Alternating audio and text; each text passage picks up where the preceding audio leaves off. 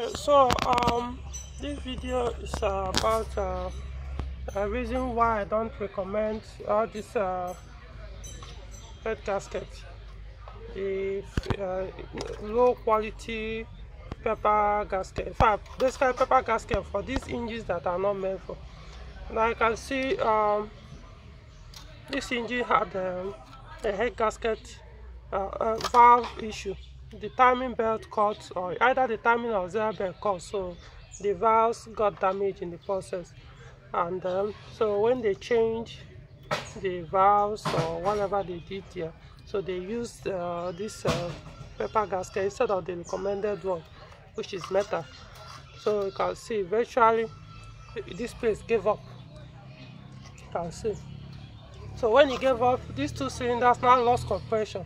So I believe in the process, because combustion goes on here. So it now started, because there is now a gap here.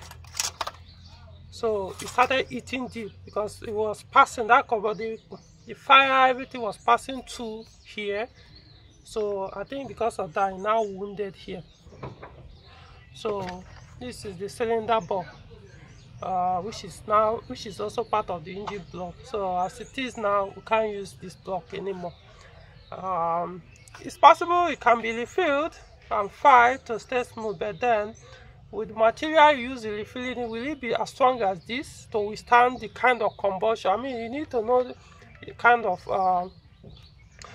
combustion that goes into these cylinders, on top of the cylinder. So if it's not good enough like this, it won't be able, it means it's going to melt. And there's no gasket. If you use the recommended gasket, which is the metal one, it cannot stay here because this place needs to be as flat as this.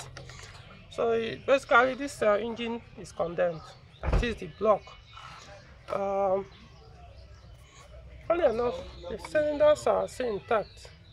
So the rings and cylinder walls are still okay. But then this has been condemned. Has condemned the block. So I recommend to the owner of the car to get another engine.